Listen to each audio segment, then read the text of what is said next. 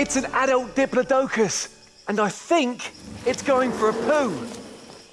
If it is, the dung beetles should smell it and they'll be here in seconds. Hang on. That's not dung, that's an egg. Oh, I can't believe I'm seeing this. Which means he is a she. What she'll do now is bury the egg to keep it safe and warm. And then the egg will hatch just like the others did. This is great, but I still need to find some dung.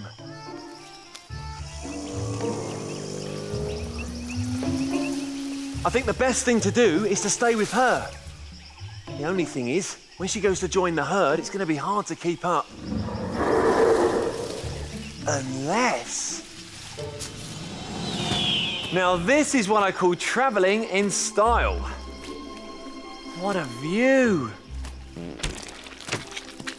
Oh, hang on, what's that?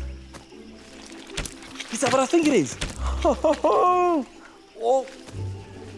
Whoa, easy. Oh. Dinosaur poo. Whoa. Thanks for that. Oh. That's incredible. I knew that dung beetles had a great sense of smell, but these ones have got here before I did. Whoa, brilliant. Whoa. I just pick one up and put it in the bug box. Right. Which one? Oh. Oops.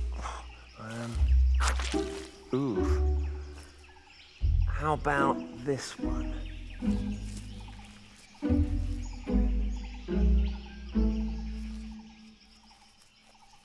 There we are. Oh. Right. Hattie's going to be pleased with that. Come on, Andy's Dinosaur Adventures. Hey, join the crew. Looking at the dinosaurs, collecting something too.